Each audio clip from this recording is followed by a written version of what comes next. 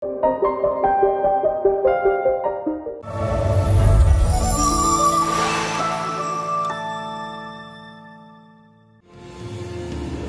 溪河畔处种下了因果，世间的奈何，冥冥纠葛。倘若燃尽星火，总拱手天下如何？历历过往，唯有相思寄托。我念着你，深深寂寥，无眠中停泊。人间烟火，星河暗涌，沦陷于你流转烟波。我念着你，此生石畔，奈何桥边过。看月色长夜，与你皎皎灼灼，一高楼忘我。看月色长夜，与你皎皎灼灼，一高楼忘我。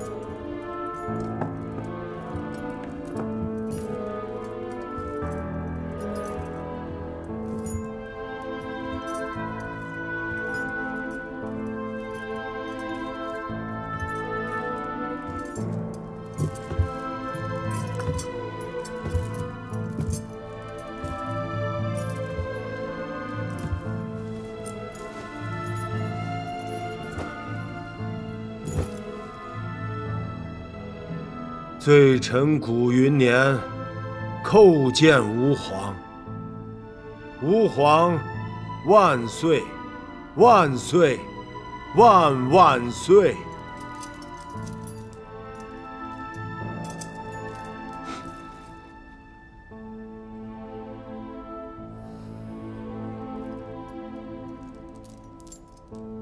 古云年给太后请安，祝太后福如东海，寿比南山。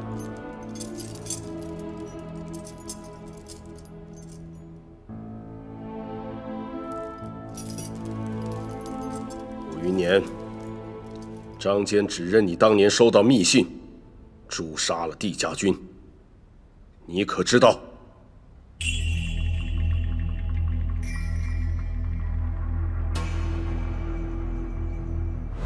放心，哀家会救你一命。当年你替哀家做的事，哀家记得。还不快说实话！亡我此前这般信任你，你竟然做出如此大逆不道的事情来！是。罪臣当年的确收到一封信，让臣截杀帝家军。只是时至今日，臣仍不知信是谁写的，而信也按照信中指示被我烧了。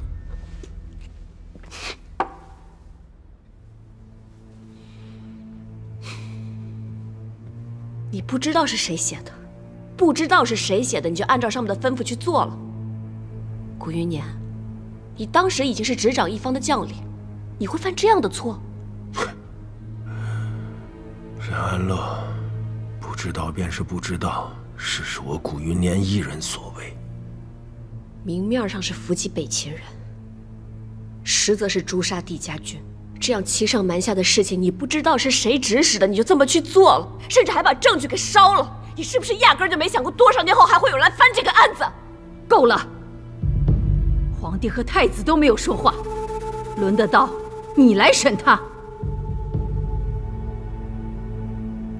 我这不是正在替陛下和殿下分忧吗？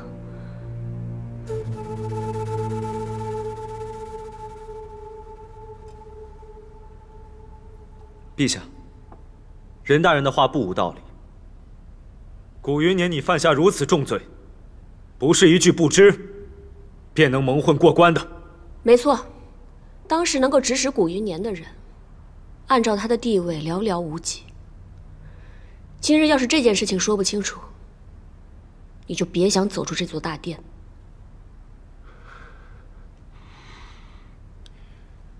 陛下，如今信已不在，就全当是老夫的过错。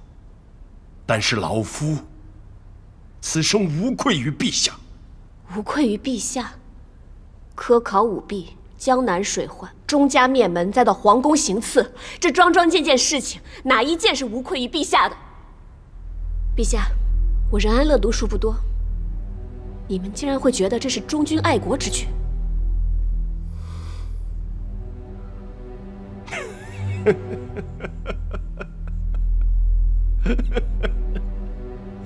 老夫一时护犊心切，做了些亲亲相隐的错事，但小节有损，大节从未有亏。古余年，你错诛帝家军，还这般冠冕堂皇，难不成你想赖在天子头上？任安乐，休要胡言！古云年，事到如今，不论帝家之事，你所为恶行早已该当死罪，你还不从实招来，是想株连九族，拖妻儿下水吗？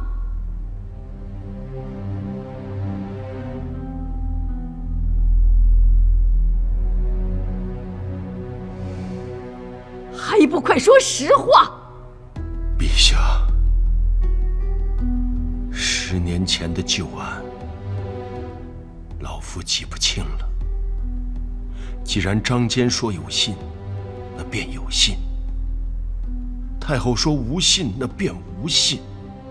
老夫追随陛下一生，性子陛下想必也是清楚的。我是自恃功高，乃至骄横枉法，但皇宫刺杀，并非老夫所为，只是军心既济，百口莫辩。时至今日，老夫所言已无人相信。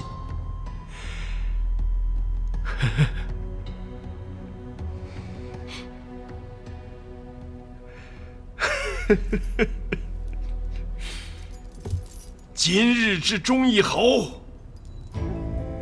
亦如当年景安侯。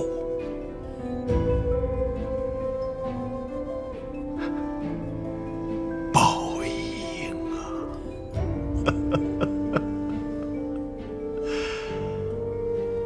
也罢，养奸育善，杀奸立威。老夫既是个奸臣，那就最后祝陛下一次，罪臣先走一步。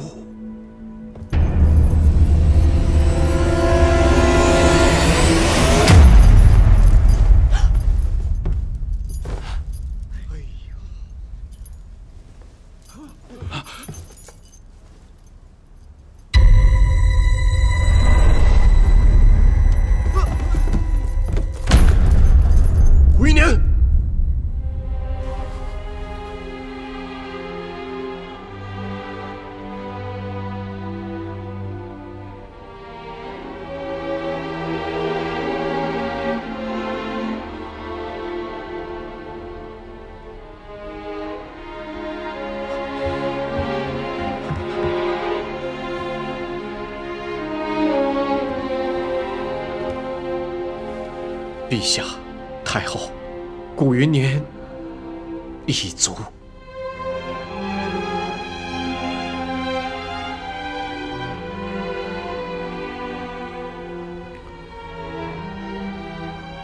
古云年已死，当年有无密信已经无从考证，帝家旧案俨然成了一桩无头悬案。既然如此，此案就交给三司会审吧。来人，将这2个人押下去。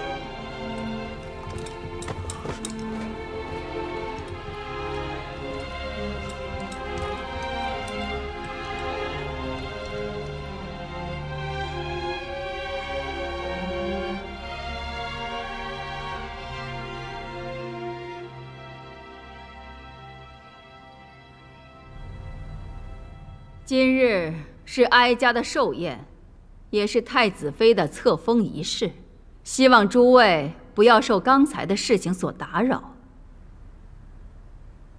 帝承恩，上来吧。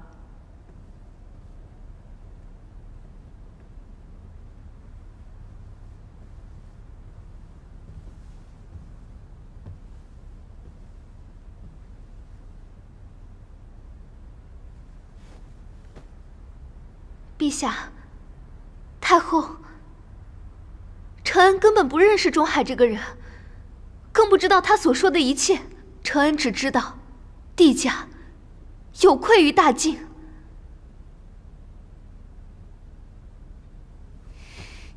今日太后寿宴，竟又因帝家之罪侵扰，请太后恕罪。帝释承恩，承效忠君，其情可表。朕明白你的心意。从今往后，帝承恩不再是叛臣之女，而是我大晋的太子妃。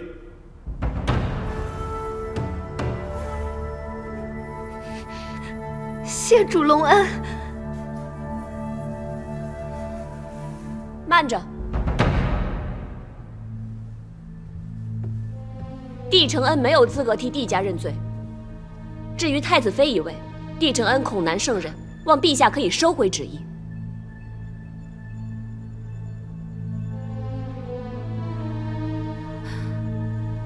然乐，你在说什么？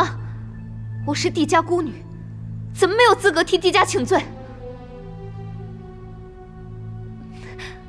陛下，太后，承恩已经承认罪行，帝家是不会否认之前犯下的滔天罪孽的。帝家无罪。我都已经认罪了，你在胡说什么？帝家无罪。然了，你在干什么？你知道你在说什么吗？我说，帝承恩没有资格替帝家认罪，能替帝家人说事的，唯有我帝子元一人。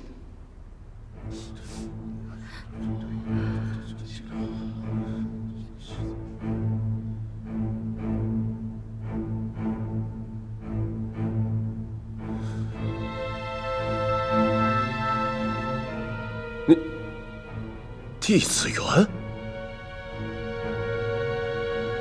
你说你是帝子元？任安乐，你疯了！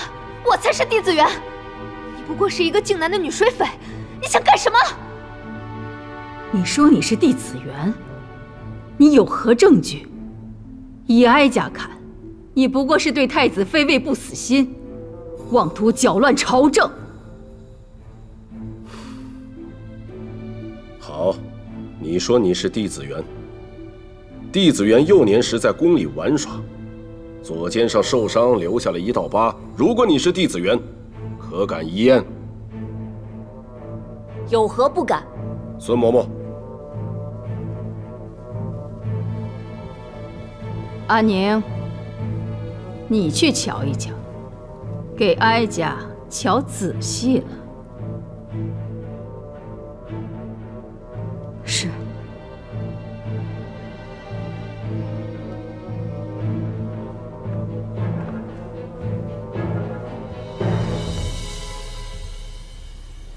子元，看到什么就说什么，我相信你。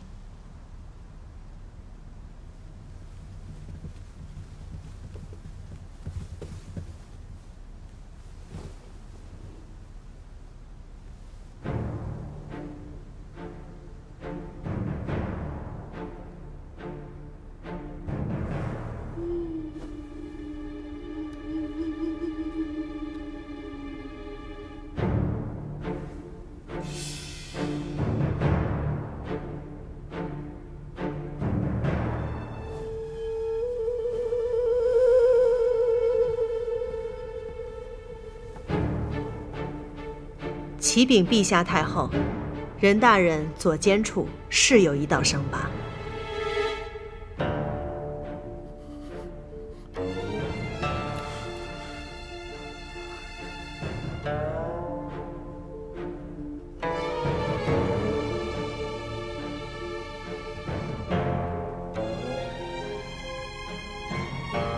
荒唐！仅凭一道疤痕，就能断定你是帝梓元？我还有一个人证。何人？太子殿下，我是帝梓元吗？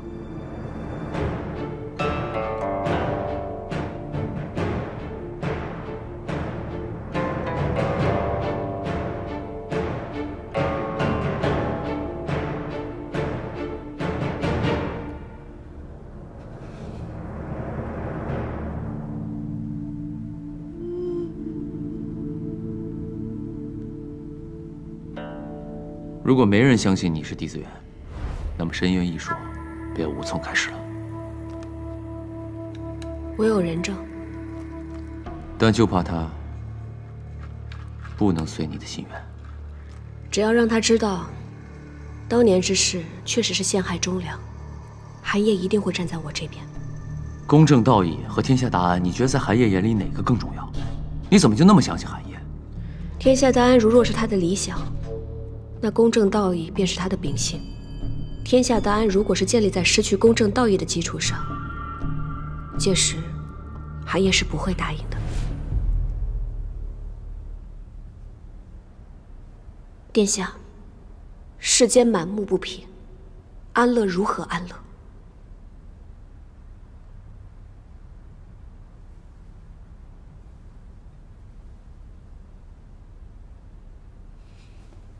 陛下，任安乐确是帝梓元。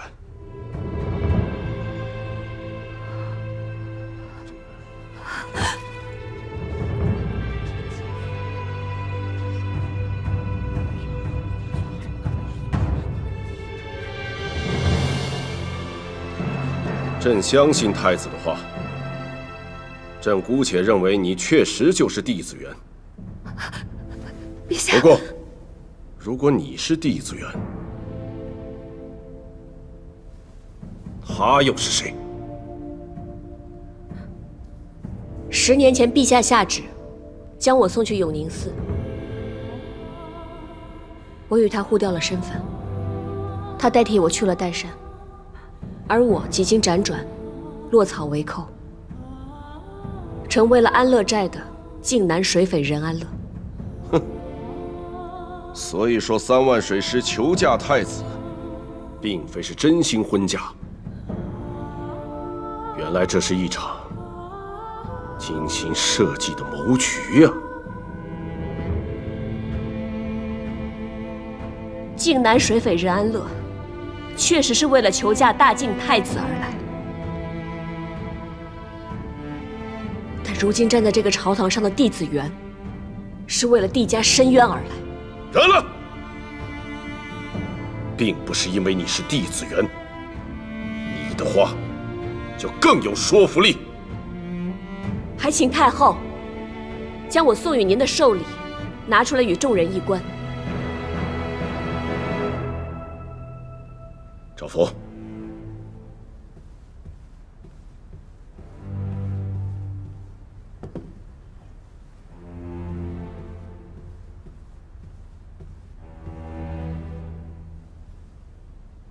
请太子殿下打开卷轴。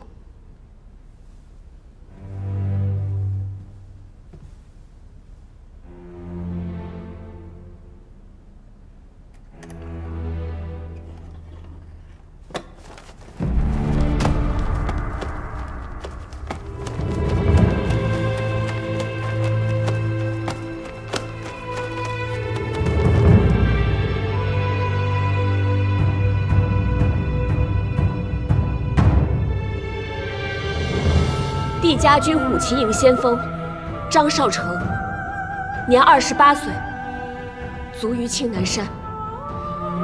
帝家军虎骑营千夫长赵洪海，年32岁，卒于青南山。帝家军虎琴营百夫长孙兆芳，年35岁，卒于青南山。帝家军虎琴营将士王宏宇，年25岁，卒于青南山。帝家军虎琴营将士刘宇芳，年27岁，卒于青南山。帝家军虎骑营将士孙宇成，年23岁，卒于青南山。子元，我怕此次只有你我几人，难以撼动帝家的旧案。不只是我们，是有8万人。这8万人一直都与我们在一起。陛下，忠臣之冤，将士之愤，还望陛下可以给帝家一个清白，还百姓一个公道。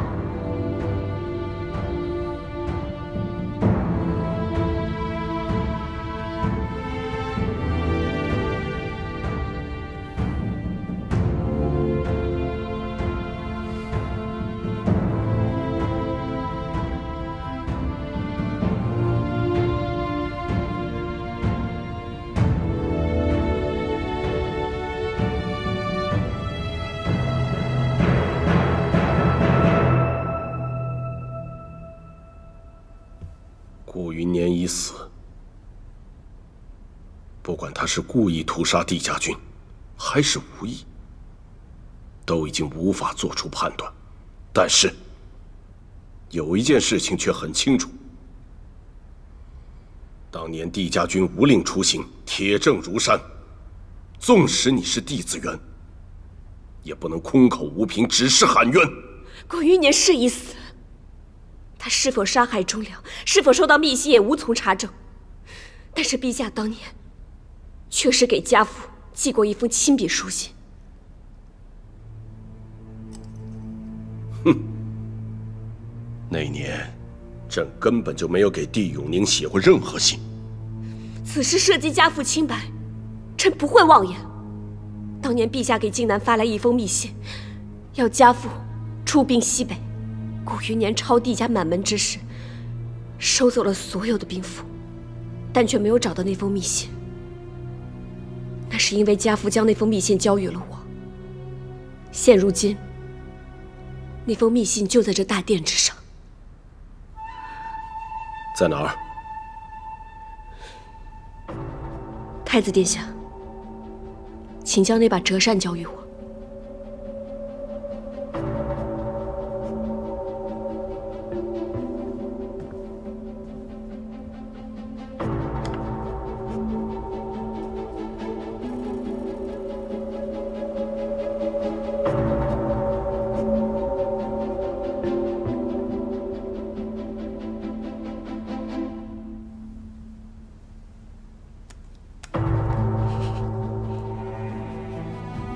你为何要把这折扇送给我？因为太子殿下身边最安全。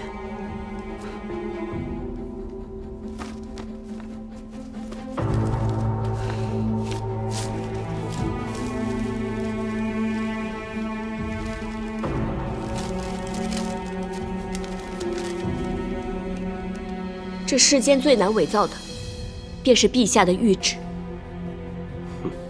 这封信不是朕写的。右相，你乃两朝元老，又曾为帝师，陛下的笔迹，你应该最为清楚。老臣当然认得。那您看看，这是否是陛下的字迹？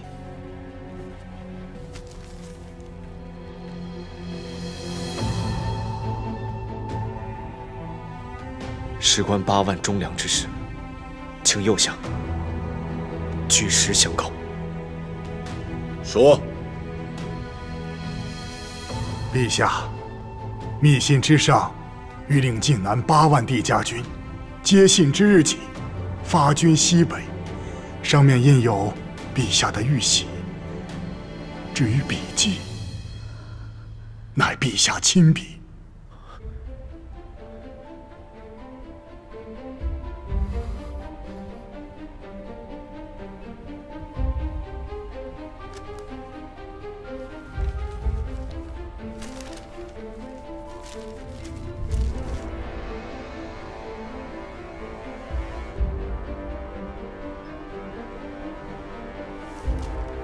这封信不是朕写的。但右相已经证实，这确实是陛下的亲笔。笑话！朕是天子，你要朕自证清白吗？陛下，右相，连你也不相信朕？倘若事情真是如此，还望陛下还天下一个公道。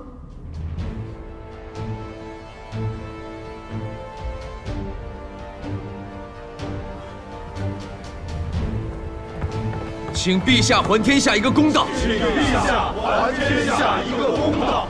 请陛下还天下一个公道！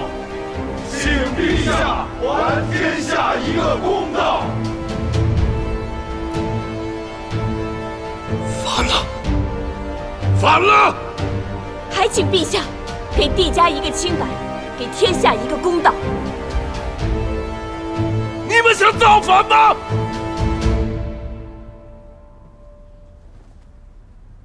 请陛下给天下一个说法。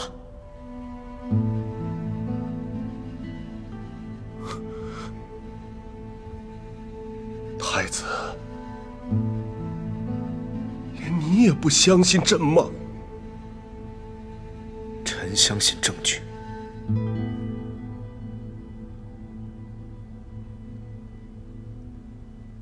信不是陛下写的。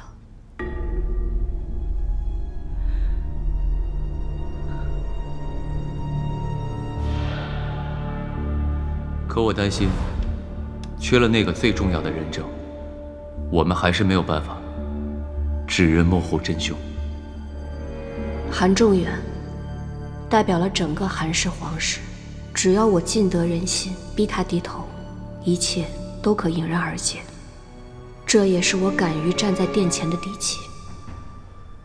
至于安宁，虽然我不想拉她入局，但是在人心面前，她应会有自己的担当。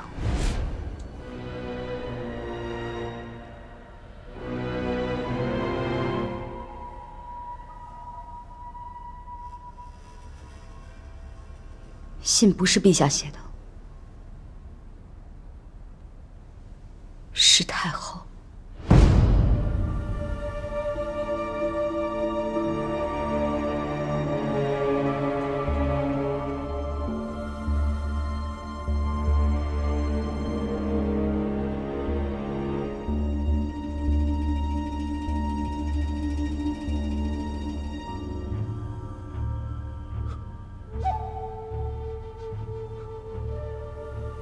安宁，你在说什么？你执政的可是你的亲祖母，大清的皇太后。安宁啊，安宁，哀家不知何时养出你这么一个忤逆不孝的孙女，竟然在大庭广众之下毁我清誉！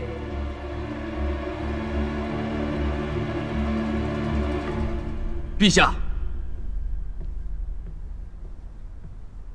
陛下，既然安宁公主说此事背后与太后有关，那我们为什么不听听安宁公主说些什么？听什么听？安宁，你糊涂了。来人！安宁公主身体抱恙，扶她回宫。慢着，住口！这里没有你说话的份儿。陛下抄帝家满门的那一夜，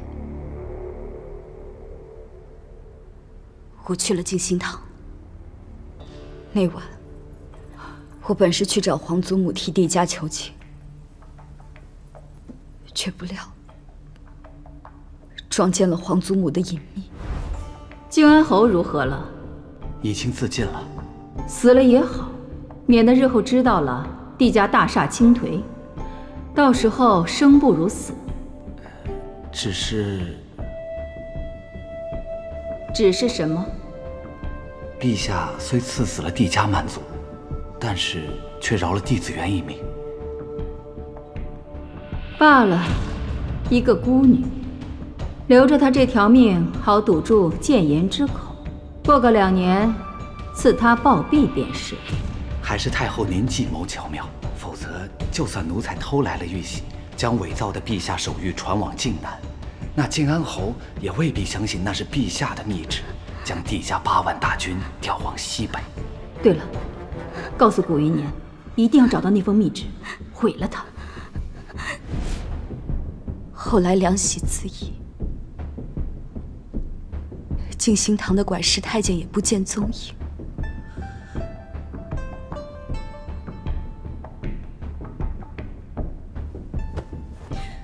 陛下，安宁有罪。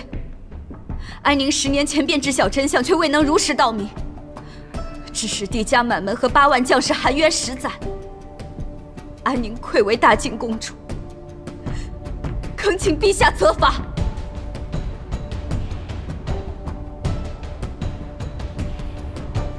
你那时候还小，或许是记错了。陛下，此事的确是安宁的一面之词，单凭此事，不足以问罪于太后。但刚才右相也说了，这封信的确是陛下所书。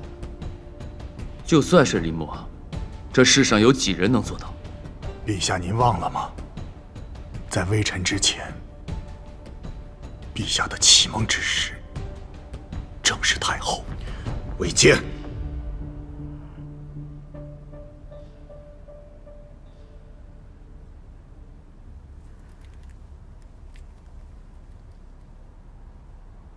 这封信确实是哀家写的。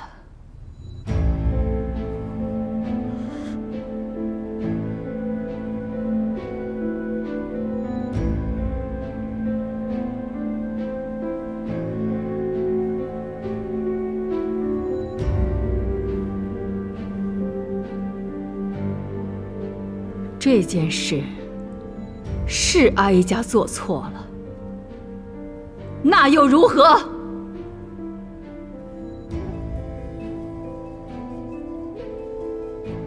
帝家拥兵自重，功高震主，哀家如鲠在喉。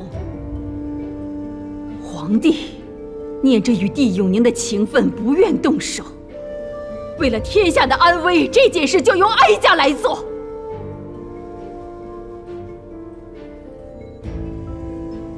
谁若有胆，就押哀家去宗正寺受审。哀家等着他。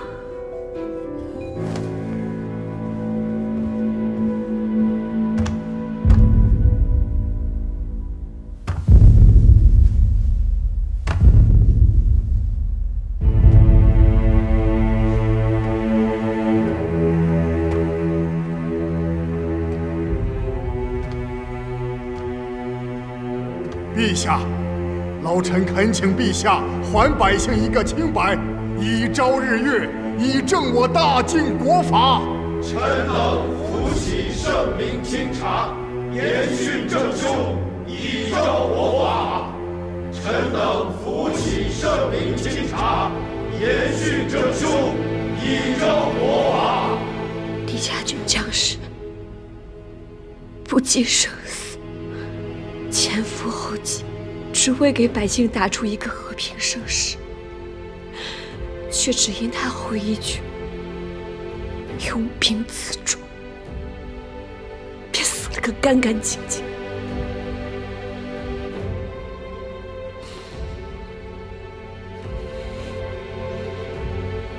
陛下，我不要抚恤，不要恩赏，我只要陛下还帝家一个清白，还百姓一个公道。请陛下还帝家一个清白。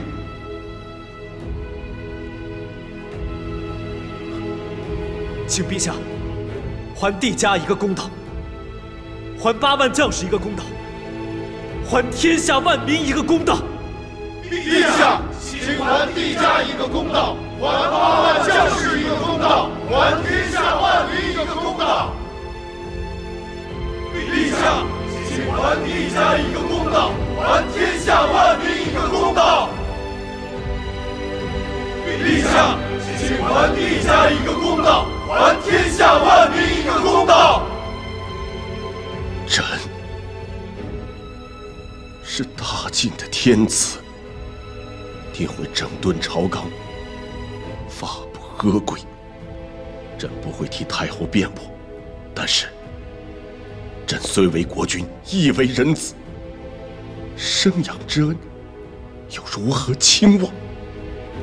陛下，圣人曾说，以孝治天下，是为推其爱敬之心，以爱敬万民。因为民为邦本，本固，方得邦宁。臣再请陛下三思。请陛下三思，请陛下为万民计，为天下计，为千秋万代计。请陛下为万民计，为天下计，为千秋万代计。也罢，朕自罚3日于太庙之内，3日之后，朕会给帝家，会给众卿，会给天下百姓一个交代。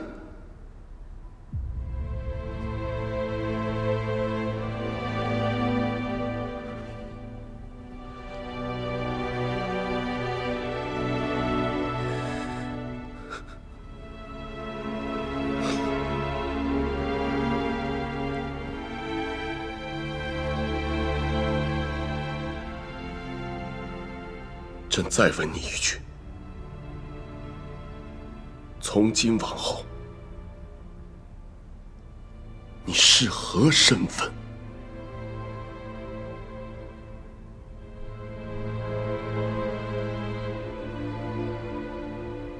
世间本无人安乐，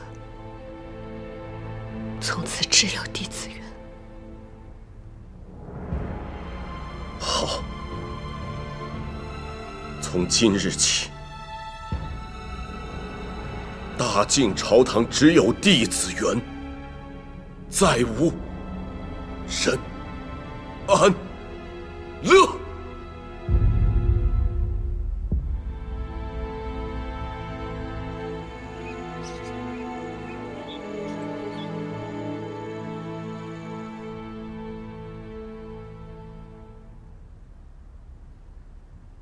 你终究还是变回了帝梓元。多谢太子殿下，方才为我证明身份。我不是为你，我是为了天下公道。我既知你是帝梓元，断不会试图掩盖。你是不是也知我性情如此，所以从不介意在我面前露出马脚？太子殿下生性纯良，为人正直，断然不会在如此大的事情上面撒谎。子元，我问你，如今这一切是你想要的吗？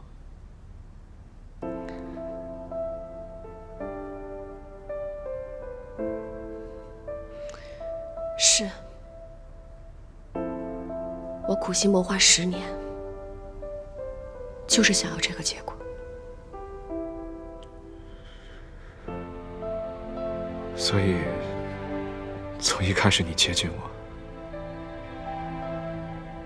也都是为了今日。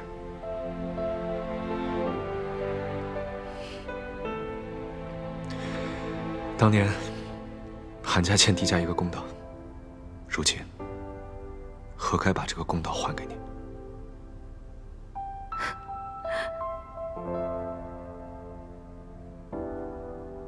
那谁还我一个公道？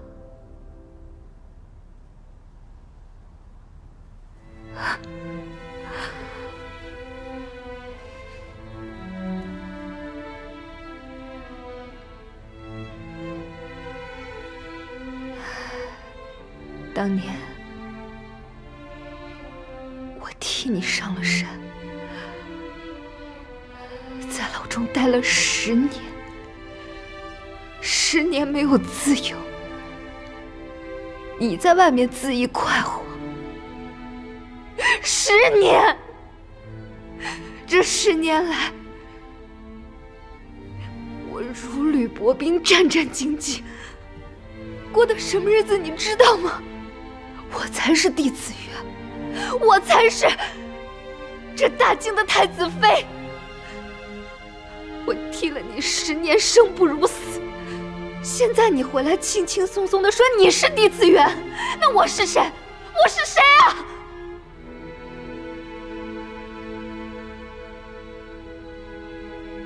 你以为全天下都欠你的吗？你以为全天下都欠你的吗？回去吧，帝承恩。帝承恩，帝承恩，不，我不叫帝承恩，这名字是假的，我的人生也是假的。我不叫帝承恩，我是谁？我不是帝子元，也不是帝承恩。我是谁？那我是谁？那我是谁？那我是谁？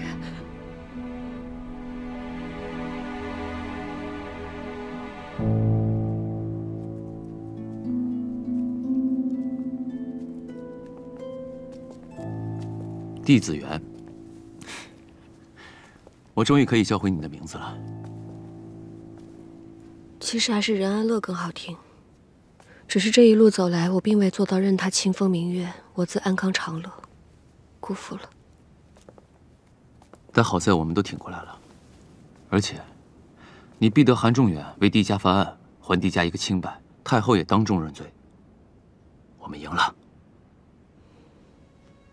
是，我们赢了，我终于可以被叫回帝子元了。你辛苦了。我这一生只为帝家，只要你能够得偿所愿，我无怨无悔。可是这一路走来，我实在是辜负了太多的人，安宁、韩烨、帝承恩，还有古余年虽死，但华元山之事仍有诸多疑云。他死前所言，似乎透着别的蹊跷。这大清朝堂似乎还藏着我不曾试探出的错综根系，会让国家危难之事再度重演。比如，子元，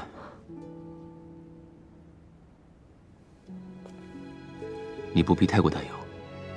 这朝堂如今是韩氏的朝堂，你不需为他们负责到底。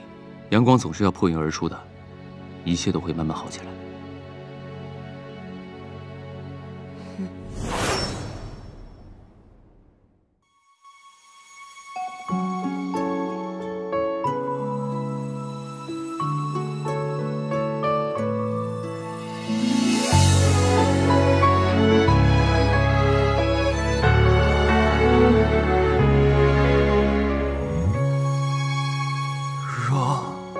主一直，这颗心怎能安放？倾我所有，敛起锋芒。你似心上月，只渴望不可念想。耗尽此生又何妨？抖落一身风雪，愿光为你停留。不谈风月，我陪着你把命运紧握。是我年少久违的梦，为光景尽了我。若此无悔，来世重逢如何记得？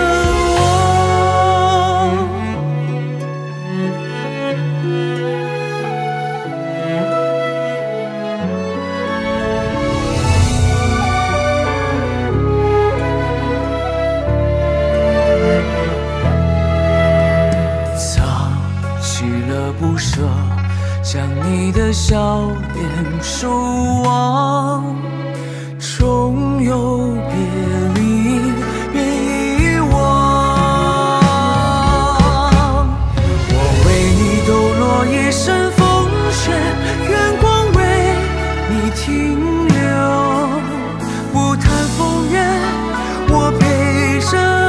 把命运紧握。你是我年少就为